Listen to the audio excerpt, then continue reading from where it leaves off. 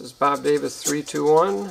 I now have two hands running. This time we're using a PCA9685 interface to a Raspberry Pi. Got a simple program that moves one finger in and out at a time. There's the code. Doesn't take much. Using the Sunfounder PCA9685 driver because I couldn't get the Adafruit one to work.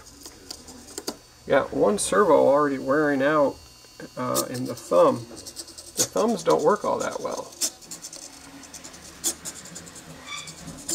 Like if you watch this thumb, oh, I didn't even see it move. Another finger failed to move on that hand. And there's the thumb, crunch.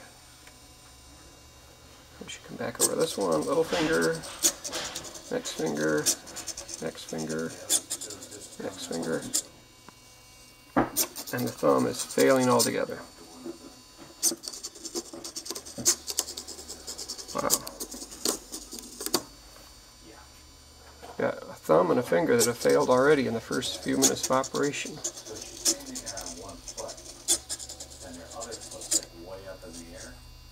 Yeah.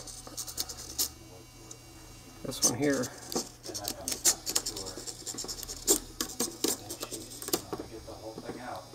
It's not moving. So anyways, there we have two hands. They send extra servos so you can replace a couple of servos because these servos aren't the best. That's all for now.